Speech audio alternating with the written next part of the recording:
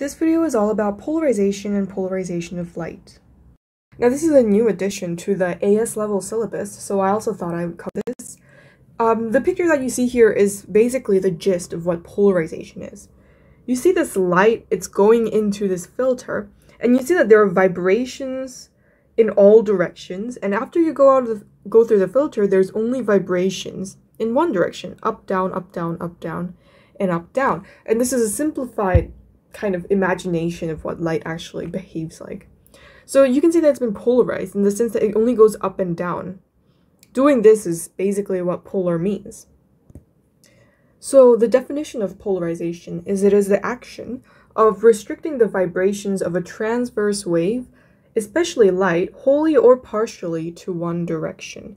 And so we're going to talk about why this has to be something for transverse waves. And that's because for unpolarized waves, transverse waves can have vibrations in all directions as long as it is perpendicular to travel. We know that transverse waves basically have particles that vibrate perpendicular to the direction of travel.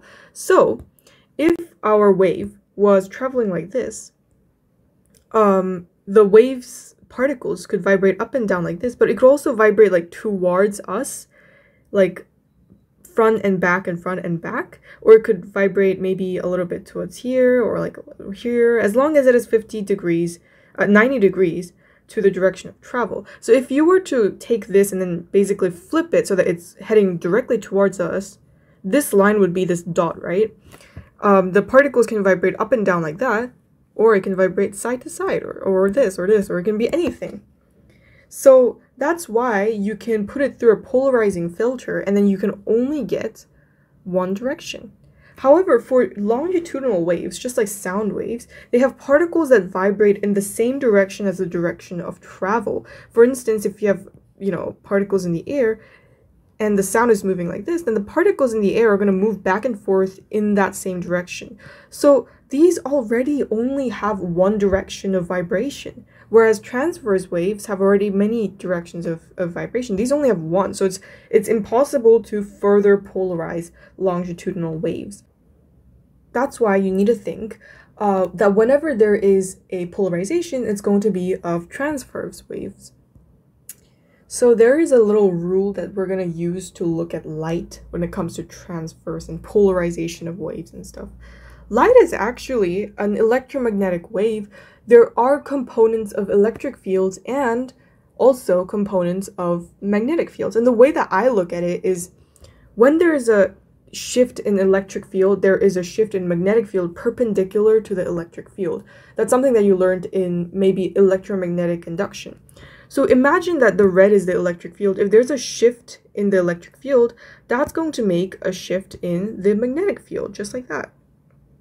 And that's going to make a shift in the electric field again, and then that's going to make a shift in the magnetic field. And so it's something like that. And the direction overall of travel is like that, kind of. Okay, it's going to be straight. So that's why we see this this diagram of electromagnetic waves. There is a direction of travel, and then 90 degrees to that is the electric wave, 90 degrees to that is the magnetic wave. So you do the thing with the hands, right? Like pointing the hands and then making them 90 degrees to each other. So that's how they are. And you can see that this is not some sort of wave, like light does not travel like exactly like that. It's actually just a shifting of fields that basically induces another shifting of fields, and it's a chain of shiftings of fields.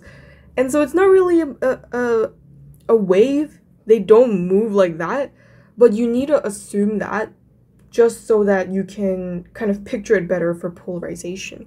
So what I'm asking you to do is basically, we're going to, first of all, only consider electric fields. I know that there are electric fields and then also magnetic fields, and that's the direction of travel, right?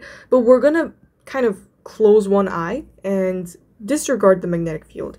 We only see one field oscillating up and down. That's the electric field. Usually there has to be a magnetic field going like that, perpendicular, but we're going to just ignore that for a second because it's much easier to do so. And we're also going to pretend like they go through this sort of like oscillation, but actually nothing oscillates when light travels because there's no particle, there's no medium. So yeah. Now, in polarization, this is what happens before polarization. There's a light that travels within a direction, but the shifts of the electric fields happen in all directions. So it's not the oscillations of the particles anymore, because this is light. It's the shift of the electric fields. When light is traveling, you can have electric field shifts like this, to which you're going to get a magnetic field shift like that. However, you can also have an electric field shift like that, and you're going to have a magnetic field shift that's perpendicular. And so it can be all directions. The shifts are in all directions. And that's what I'm trying to show here with this colorful little wave. When it goes through this thing, which is what we call a Polaroid. Okay, so Polaroid or a Polaroid filter, basically, it's going to only let one direction out. So when it comes out, you're going to see that mess that I drew just now is going to be converted into only one electric field direction. See?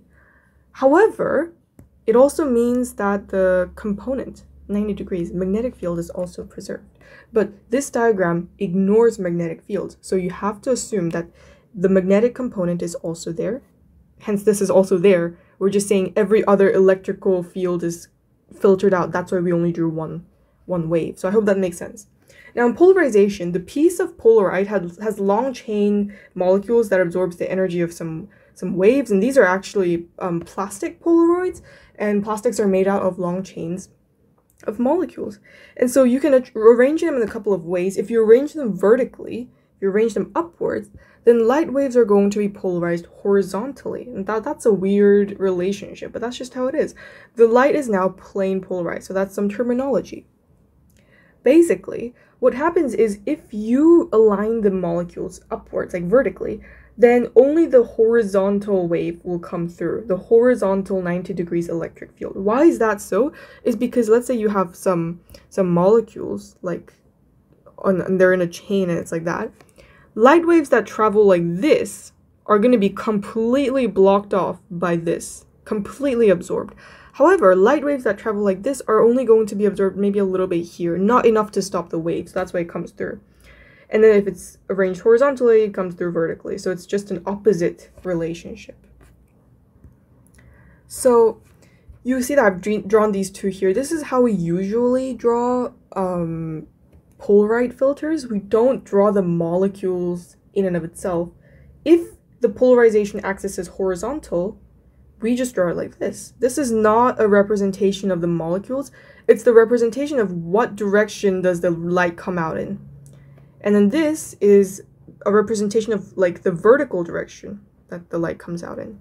Even though the molecules itself will be arranged maybe like that, something like that. That will be the molecule arrangement like that. But once you see solid lines that are straight, not like this squiggly stuff, then it means that that's just the direction that the light's going to come out in.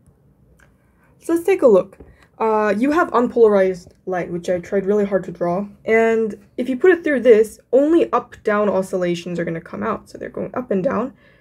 However, once you polarize it like this horizontally, 90 degrees, none is going to come out. So there's no more light. And this is because there's no more component in the horizontal direction. Last time there were some components in the horizontal direction. However, all that has been filtered out, only the vertical has been allowed to come through. That's why nothing's going to come through here. Now, if you have two vertical Polaroid filters, then the vertical light is going to go straight through. There's no difference between the two, so it's not going to stop the light. Now let's take a look at a law, and this is called Malice's law, and this is a law that allows you to see the intensity of the light that has been polarized, which is very interesting. So let's say, first of all, for this to work, you need a light that is already polarized. You cannot use some sort of light where there are a whole bunch of light waves in every single direction to do this. You can't have that. You just gotta have one light, just one in one direction only. And so it's already polarized. And then you're gonna polarize it again. So you are going to tilt the Polaroid filter a little bit so that it has a difference in angle between the initial light and the Polaroid. So basically, let's say the light was traveling like this, for instance.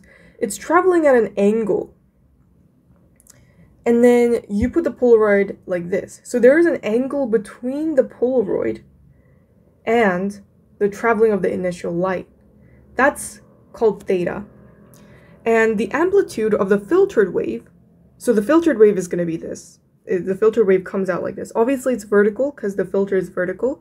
And this is the amplitude of the filter, right? So you can see that the angle of this light has been changed slightly. And so A is the component, actually, of the initial wave's amplitude. Isn't that cool? So you can actually get this through trigonometry. And so if you look at this in a trigonometrical sense, and you can check out my video on how to resolve forces, if that helps, this is AO, which means original amplitude. So we know that cosine theta, and let's say this is A, right? This straight thing is A, this thing is A original. So cosine theta is going to be A original and A.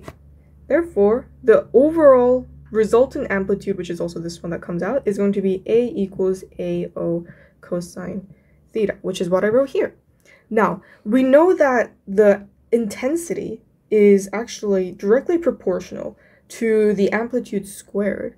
And this is why we come up with the equation that the intensity of the wave that is coming out of this is equal to the original intensity times cosine squared theta. Now, we know that light is consisted of an electric field and a magnetic field at 90 degrees to each other. So if you put it through a Polaroid filter, only the electric field comes out.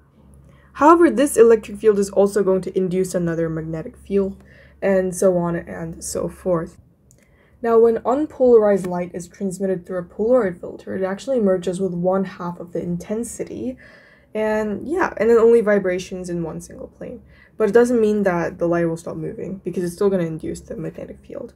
The notion of there being two planes or directions of vibration, as I said, is merely a very simple way to visualize the wave-like nature of the electromagnetic wave. Now, actually, we can use Malice's law to prove what we did earlier. We proved earlier that if you have a Polaroid filter like this, and you let some crazy, messy light through, it will come out like this. And then, if you put it through a horizontal Polaroid, no light will come through. And why is that so? Well, we know that the intensity that comes out at the end of the day is equal to the original intensity cosine squared theta. That's Malice's law. Cosine theta is basically, we have to look at theta. This is the direction of the travel of the wave. This is the filter's direction. That's 90 degrees. So I is IO cosine 90 degrees squared. Cosine 90 degrees equals to 0. Therefore, the intensity is 0, which means no light goes through the second filter. So yeah, that's about it for this video on polarization. It's interesting, and I think what's important is Malice's law and just the fundamental knowledge that the polarization only happens for transverse waves. I would say that those two are the biggest takeaways, but other things like how Polaroid filters work and what actually happens is also very interesting. So I hope this was helpful for you, and for more videos on similar topics in A-level and AS level physics, do check out the other videos on my channel. Thank you for watching.